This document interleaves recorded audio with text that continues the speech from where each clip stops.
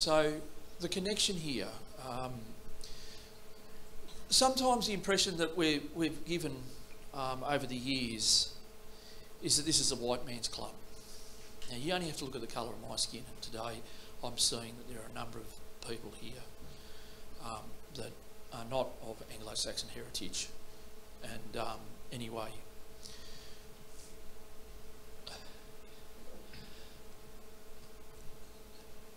the Queen stands as an enduring person from an enduring throne, and it comes back to the Bible. The nation of Great Britain is inextricably linked to the Word of God, and it's what brought England and Scotland out of the Dark Ages. The Word of God civilised our nation.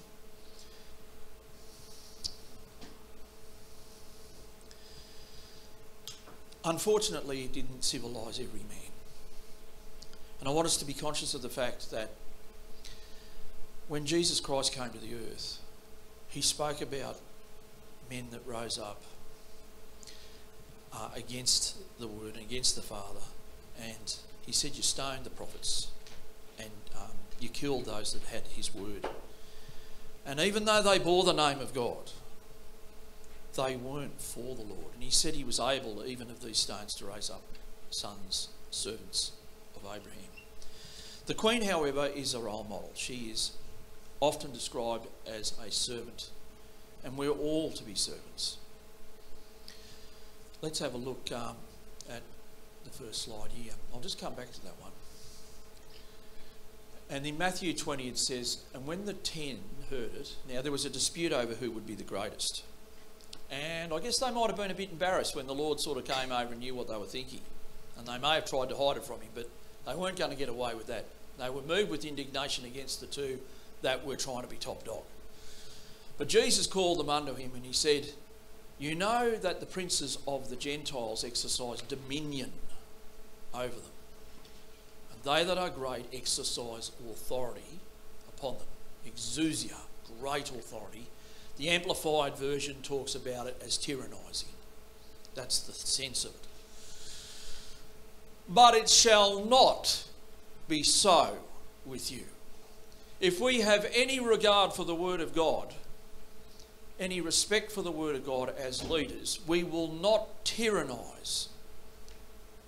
Jesus said, I am meek and lowly.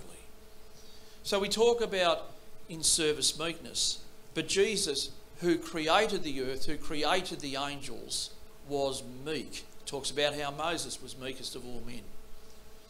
So if you want to be great, you need to be a servant of all.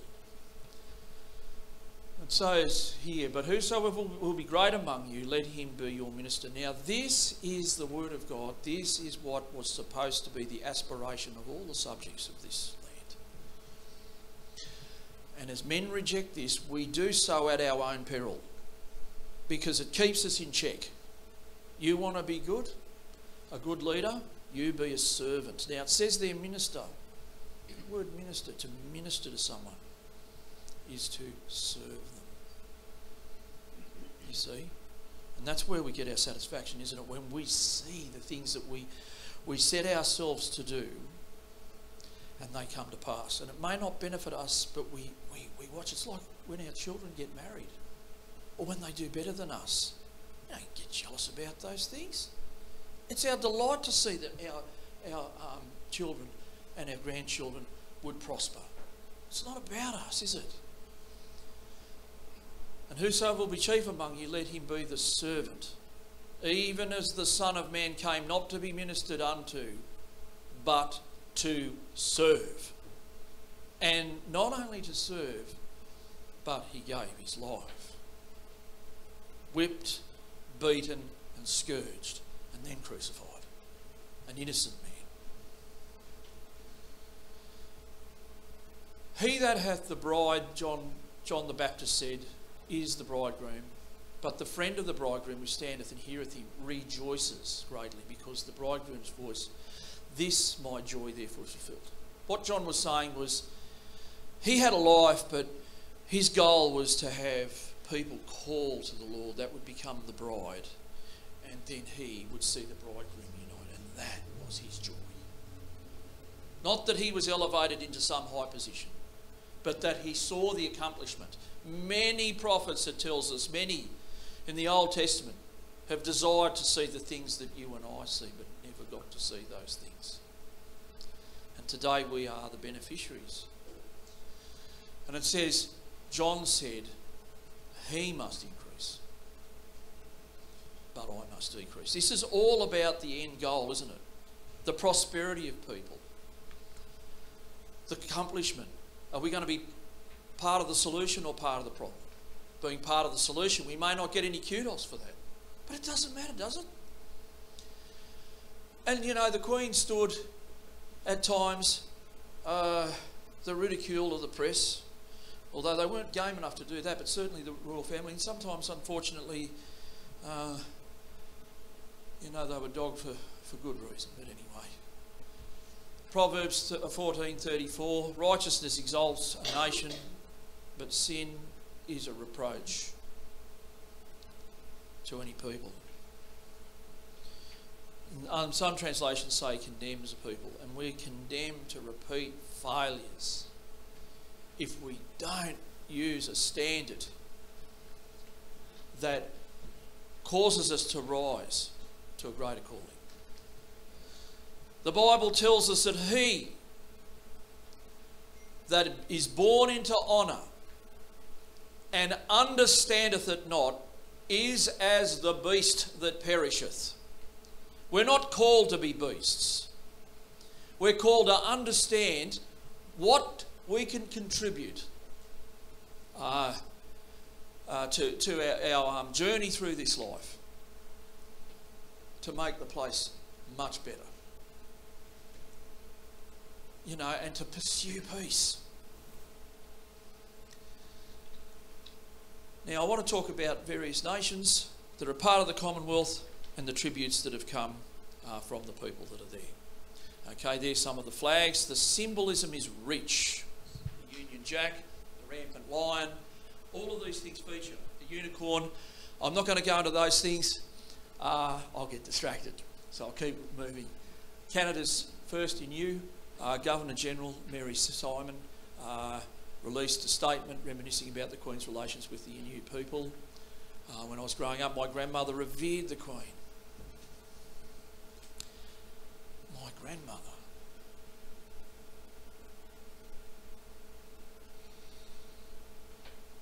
As did many of the Arctic. She would tell us stories about Her Majesty, about her role and her commitment. Now, many of us today stand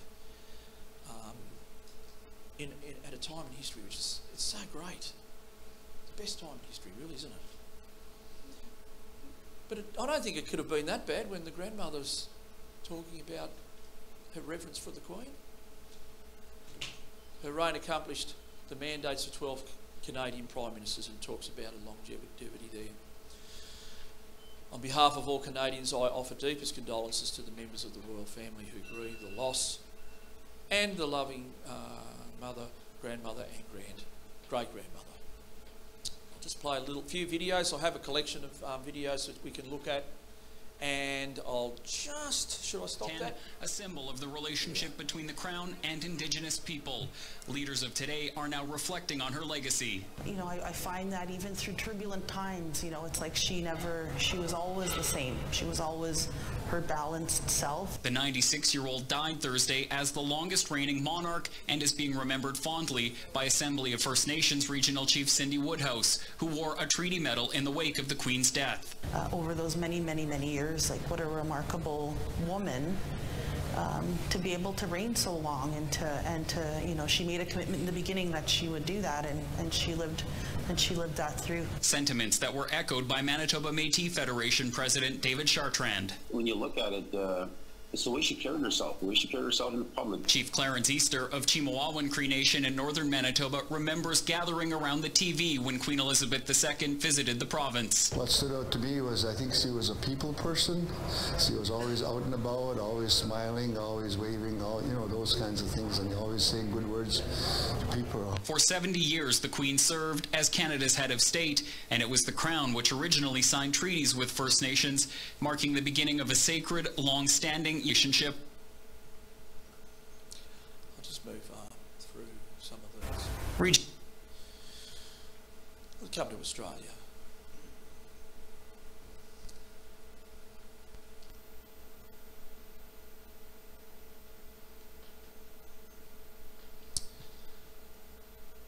Vincent Namatjira, and I come from Sydney, and there are many buildings and places named after Vincent, and it tells us how that the British royal family is for the reasons why I made so many paintings of the Queen and the royal family. He said connections between my family and history.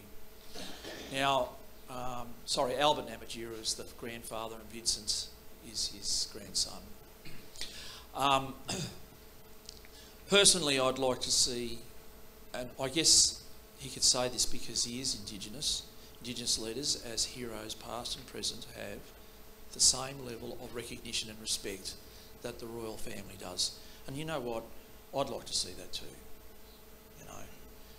And I have many friends, and I've never seen them any different.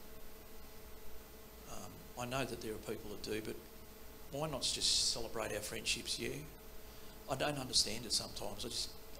It's a little bit beyond my comprehension. I'd like to. I think we all would. But the Queen did, or she endeavoured to. And it says here the painter said that he might retire from the painting the Queen and instead turn his attention to the new King Charles. Well, I hope that happens too.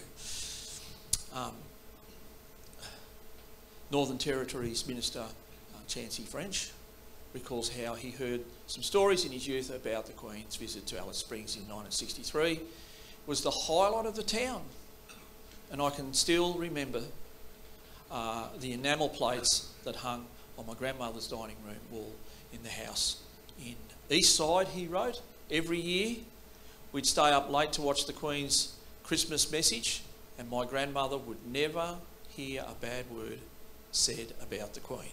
In fact, while the Queen was speaking, we weren't allowed to say a word. And some of us can remember that, children were to be seen sometimes and not heard. But, it hasn't changed that lot much, because if Dad was watching the football, he didn't want to talk during the game either. And I have a little bit of an interest for the ladies as well as the men later on when we go through it. So there's a little bit of football there, and there's a little bit of cake making. So one for the boys and one for the girls. We see here Lingari, I apologise if I get these names wrong, Simgor, I should say, posted a brief message on her Facebook page reading, Her Majesty was the most dedicated of leaders, a source of comfort to us all. And Senator Jacinta Price thanked the Queen, saying, may you rest in peace. We see Colin Barnett and Robert Isaacs there with the Queen, and she's gone over to a school in Western Australia which caters to Aboriginal children, and here's a little bit of that.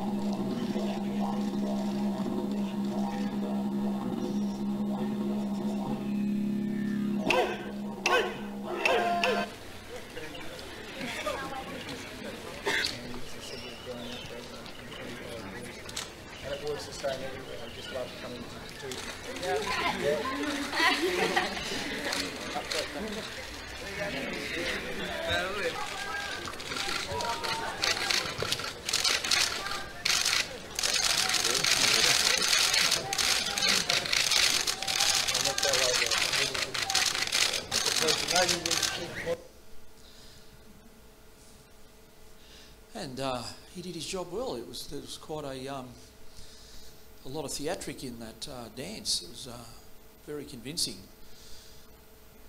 And just Price there. Special relationship with Her Majesty, the royal family, with the Aboriginal Australians, Price said. I know many revered and held special place in their hearts for her. This was evident in the excitement of those who attended in great numbers to view her on her visits to Australia. Now, Mark Ella, I started watching some of these and it took me back to a really good time, with some very good names in the game of rugby union. And what I'll do is Cutler, brilliantly won. just show you a little bit about... Mark Ella takes it up. Line up. Oh, man, taken out of the play. Matthew Burke. Campisi. Mark Ella, what a try. And I'll stop it there because he was on one side of the field. I don't even know how he got over the other side of the field, but he took that ball from Campisi and across the try he went. A great time in the history there. Warren Mundine posted on his Facebook there, sad news, rest in peace. In news greeted profound sorrow across the Commonwealth. The monarch has been pronounced dead after several months of concern about her deteriorating health. I'll just we play had to be this. on point. There wasn't, you know, can we have a cup of tea and see the dogs and smell the roses? We were there to do business. So we get in there and we're totally disarmed. Totally disarmed. The Queen, she was...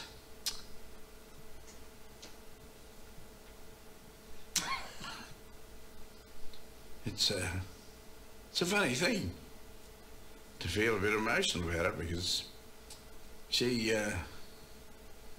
so welcoming, and she thanked us for coming, and I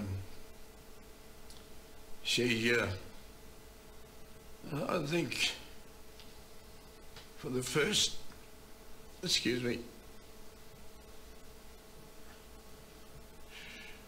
I think for the first time in our lives we were treated properly as she treated us as human beings.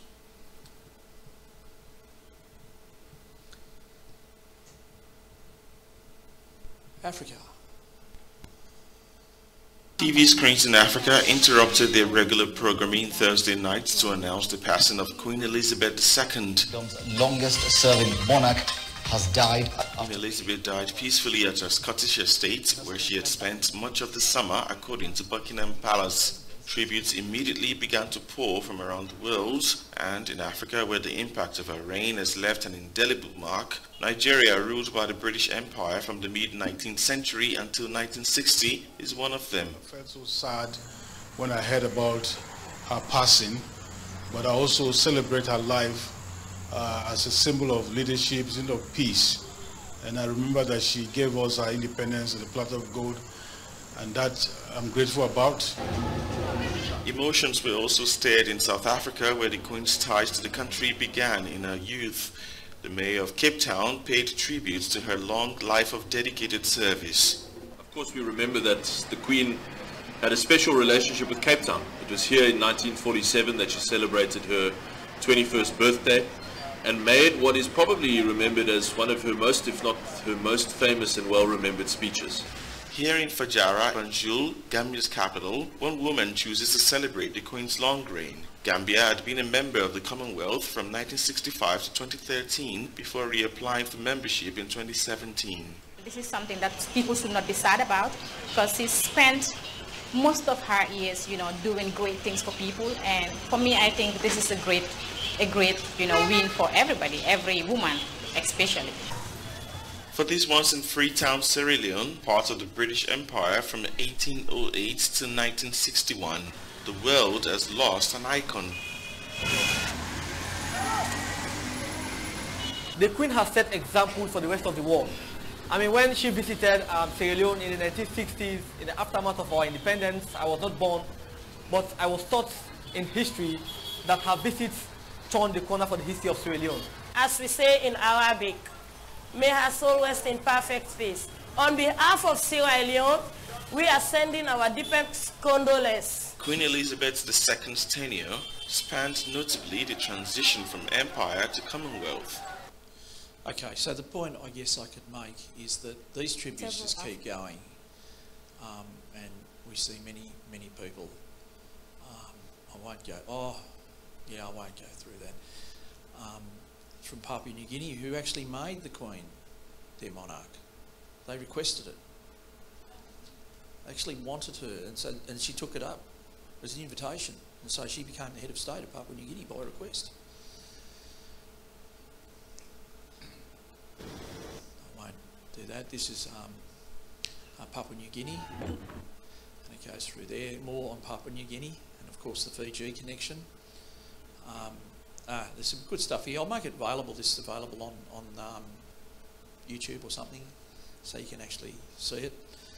And I'm going to take one little bit. I'll leave the presentation there because I've gone over time, which I knew would happen. We'll just sing a song, which is only a very quick one. So I don't know if I can go backwards. Can I go backwards? And then I'll hand over to whoever it is that I'm handing over to next. Karen, do you know who that is? It's Karen. So I'll just go back to the song, and hopefully you can hear a few of us sing it once or twice, and you can sing along with us. You get some air into our lungs. There it is. Let's give that one a go. I did ask permission.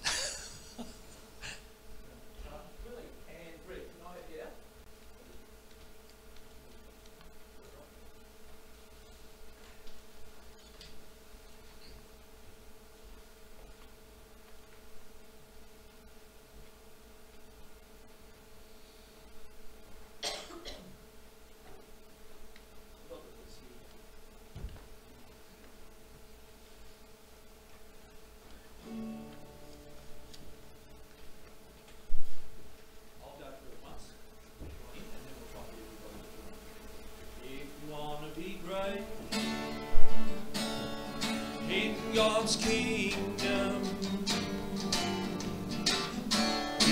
be a servant of all. If you want to be great in God's kingdom, learn to be a servant of all. Learn to be a servant of all. Learn to be a servant of all. If you want to be great in God's kingdom, learn to be a servant of all. And we'll try and do it together. And to be great in God's kingdom, learn to be a servant of all. You want to be great in God's kingdom, learn to be a servant of all. Learn to be a servant of all. Learn to be a servant.